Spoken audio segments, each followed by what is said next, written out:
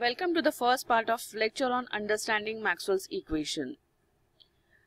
Learning objectives of this lecture series is to develop understanding of Maxwell's equation from a historical perspective. We will also discuss about Heaviside's contribution and Heinrich Hertz's contribution. Learning outcomes. After listening to these lectures, listener will be able to understand background of Maxwell's equation. Listener will be able to state and name the differential versions of Maxwell's 4 laws of electromagnetism, and also he or she will be able to state the Ampere-Maxwell's law and explain why it has a greater domain of validity than Ampere's law. If you need a testament to the power of Maxwell's equation, look around you. Television, radio, radar, wireless internet access and Bluetooth technology are a few examples of contemporary technology rooted in electromagnetic field theory. Maxwell's equations are named after James Clerk Maxwell, the Scottish physicist whose pioneering work during the second half of 19th century unified the theories of electricity, magnetism and light. The theory of electromagnetism was built on the discoveries and advances of many scientists and engineers, but the pivotal contribution was that of Maxwell. Today, Maxwell's equations are the essential tool of electrical engineers in the design of all types of electrical and electronic equipments. Now we'll discuss about the Heaviside's contribution. Maxwell's theory predicts electromagnetic waves that travel with the speed of light. Heaviside reasoned that electromagnetic waves could travel on a telegraph cable too. At the time, it was believed that the electric telegraph pulses diffused or soaked in the telegraph cable. Although the mathematical tables that arose from the diffusion theory worked for short cables, they failed for longer cables. Heaviside's equation based on Maxwell's electromagnetic waves worked for cables of all lengths. This finding had a practical application for telegraph communication. For example, Heaviside actually solved one of the biggest problems affecting long-distance telegraph and telephone communication in 1887, that is distortion. It was known that the different frequencies travel with different speeds on a long cable. For example, the low bass frequencies in a voice signal travel faster than the high treble frequencies. When the cable is long enough, the frequencies smear and both voice and telegraph signals become garbled noise.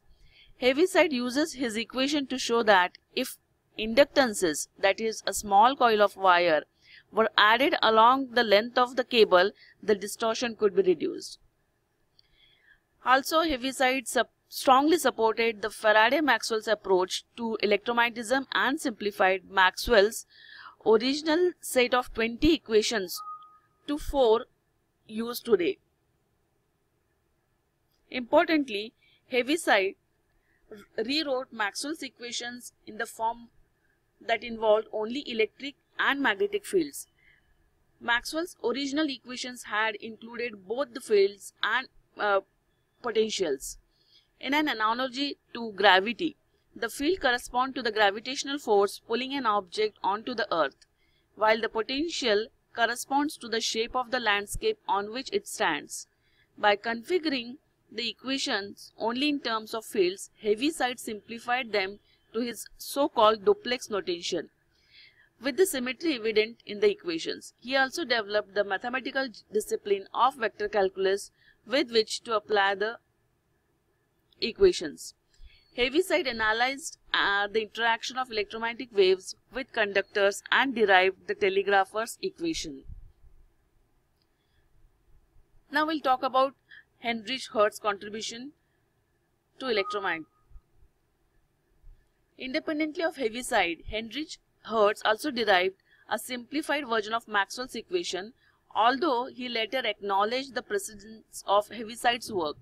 In 1888, Hertz made his most significant contribution with the discoveries of radio waves. This confirmed Maxwell's prediction of electromagnetic waves and thus validated the theory.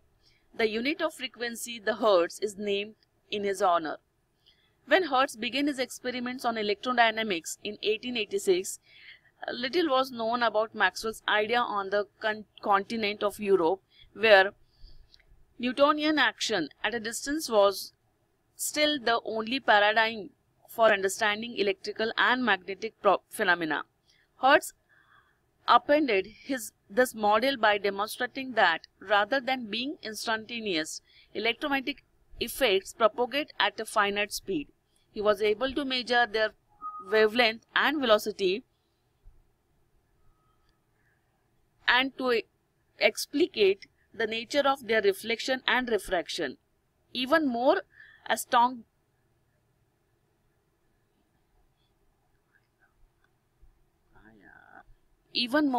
astoundingly, he discovered the existence of radio waves and the fact that they behave like light. By the end of the decade, Hertz's validation of Maxwell's electromagnetic field theory forced a conceptual revolution within the European community of theoretical physicists. Other notable contributors to electromagnetic wave theory include the work of Lorentz, Ludwig Boltzmann, and Hermann Helmholtz, who developed Maxwell's equation to describe the propagation of light, including reflection and refraction at surfaces. These four set of equations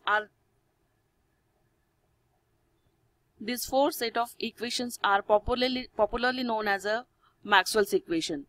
In the next part of this lecture, we will understand the significance of Maxwell's equation.